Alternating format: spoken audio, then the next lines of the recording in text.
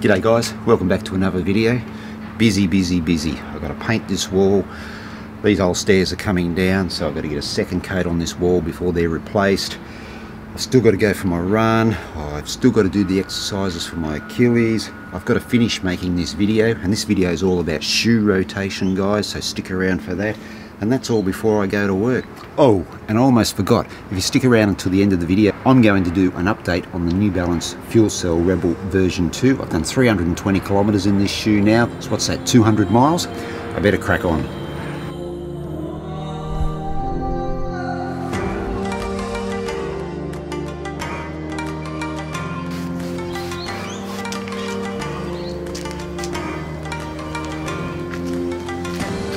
That's the first task done. Now to go and wash the brushes.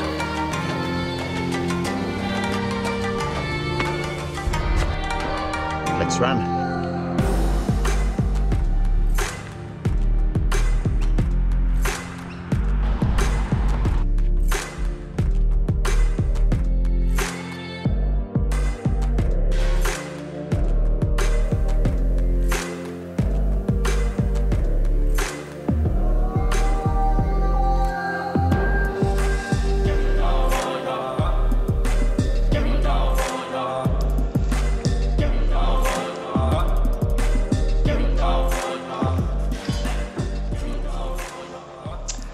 Alright, tasks are done.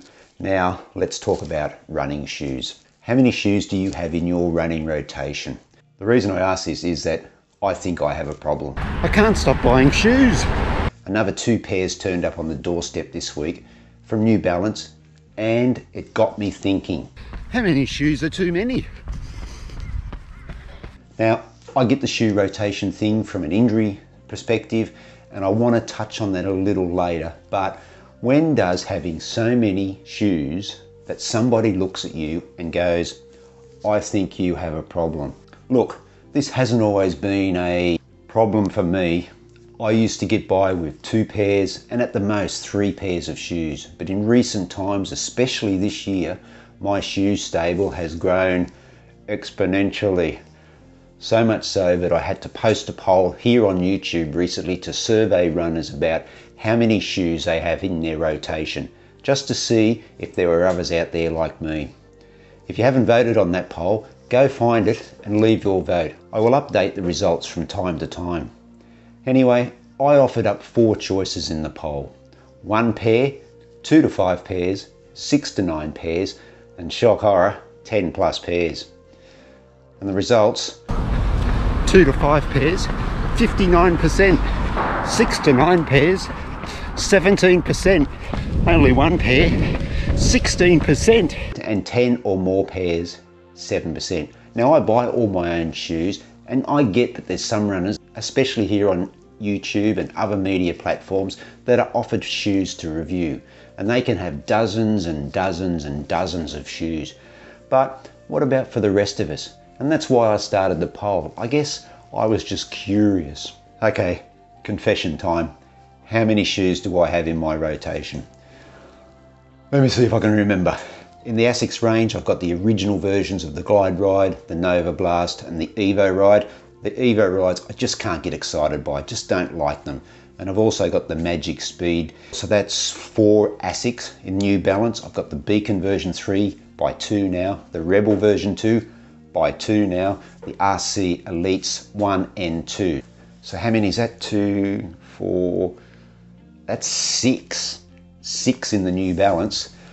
In the Hokas, I've got the Rincon 2s, I've got the Speed Goat 3, and I've got the Clifton 5s, which I still use from time to time. So that's another 3. Then there's the lone Nike shoe, the Tempo Next Percent.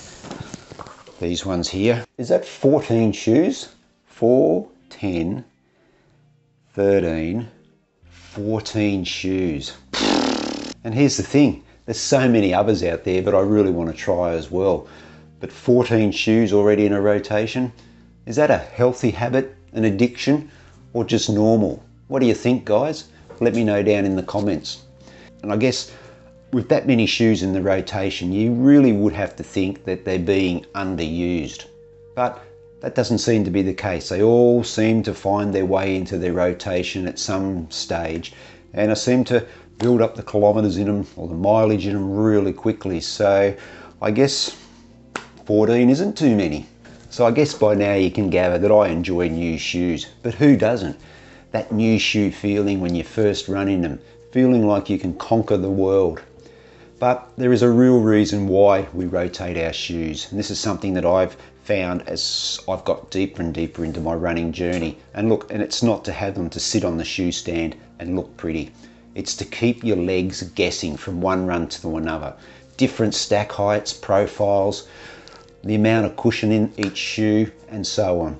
And by switching shoes from day to day, we are limiting our risk of injury. If you run in the same shoe day in and day out, that means you're using the same muscles, the same tendons every run, every day. But if you switch up your shoes, you use different muscles, different tendons. Now, I was really intrigued on Instagram recently when someone posted results of a study, and I can't remember where the study was conducted, but it found that multiple shoe wearers had a 39% lower risk of injury versus single shoe wearers. Now, in this study, there was 264 runners, 116 did mileage in the same shoe, the rest used multiple shoes.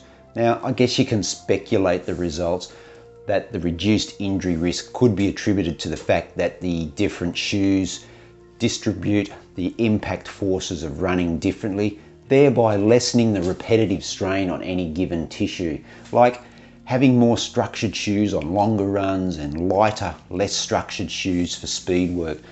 Now, in this same study, it was reported that cross-training also helped to lower the incidence of injury. So maybe, guys, there is a message in there for all of us. But surely, overall, that has to mean more shoes is better, right? I'm off to Google my next pair of shoes once I'm done here. All right, so let's move on now to that updated review of the New Balance Fuelcell Rebel V2s. I've now passed 200 miles or 320 kilometers. In fact, I think I'm at 233 miles, so 375 kilometers, and they are a bit grubby, but you know, I do turn to these shoes quite a lot because this so far is my favorite shoe of 2021. It's just magic to run in. It feel like a kid in a candy store. It's just so much fun.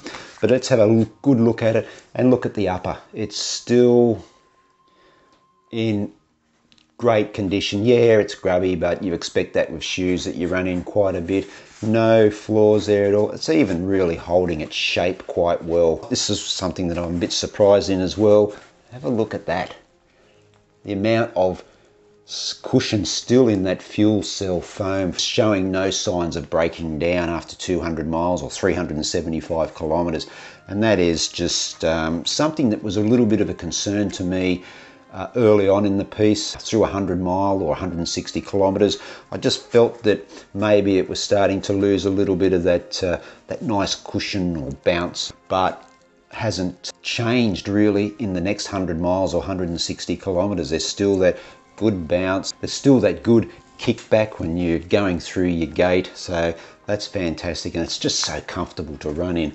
Now, I did mention at the 100 mile or the 160 kilometer review early on, I also mentioned too that if you can see there was just a little bit of wear that was showing through there. I was concerned that that wear would continue and that maybe would probably shorten the lifespan of the shoe, but it hasn't. Really, the next 100 miles, the shoe looks exactly the same on the outsole. Yeah, look, nothing sort of around the heel area. Probably wouldn't expect that because I'm more of a mid-foot striker. Yeah, look, I'm really happy and really impressed. That outsole is holding up really quite well. I run pretty much all on bitumen or footpaths with this shoe. It's getting a fair workout. Initially I thought the mileage range might have been a little bit sort of suspect on this shoe, but now that I'm approaching 400 kilometers and well past that 200 mile stage, I think that there's still quite a lot to give in this shoe. And even if you have a real close look at that fuel cell foam there, It's showing no signs of compression. There's not even any creases. It's just a great all-round shoe. Now, I've used this shoe on everything from easy runs to long runs to speed sessions to tempo runs. It's just a jack of all trades. Lots more to come in this shoe. Let me know if you've been running in the Rebel V2s. Let me know what your thoughts are about the shoe. Have you found that this outsole is wearing more than you expected, or is actually surprising you? So there you go, guys. That's the shoe rotation and the update on the Rebels V2. Until I see you next time, stay safe, happy running, and I'll catch you then. Hooroo.